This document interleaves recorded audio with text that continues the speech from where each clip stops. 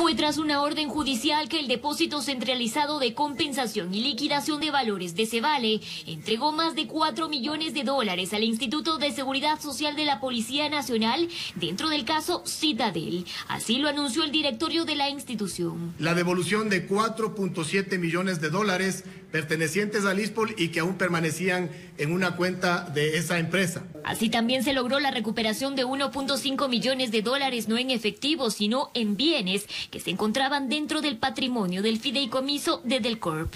Se procedió a la receptación de las oficinas ubicadas en Plaza Lagos, que tienen una extensión de aproximadamente 500 metros cuadrados, que constan dentro de un fideicomiso denominado Delcorp. En total 6.2 millones de dólares que se suman a los 13 millones recuperados en el 2021, dando un total de más de 20 millones. A esto indicaron que se podría sumar en las próximas semanas otro monto correspondiente a bonos de deuda interna. 240 millones de dólares en bonos de deuda interna que aún permanecen en el Banco Central del Ecuador y que en su momento fueron indebidamente registrados de manera manual. El llamado desfalco al Isspol a modo de inversiones con el supuesto empresario Jorge Cherres inició en el 2010 hasta el 2019.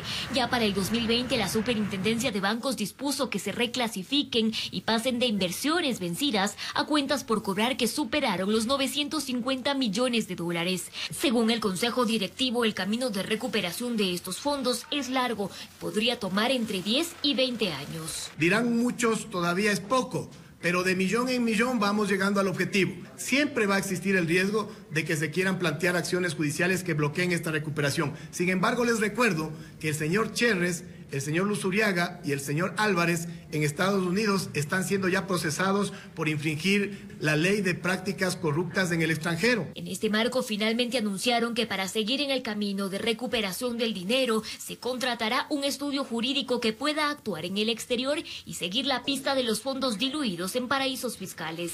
Porque muchos piensan que la defensa va a ser solo en Estados Unidos y no es así. Tenemos información extraoficial de que hay recursos del Isspol en Islas Caimán, en Panamá, en Liechtenstein, inclusive en Suiza. En Quito informó Adriana Rojas.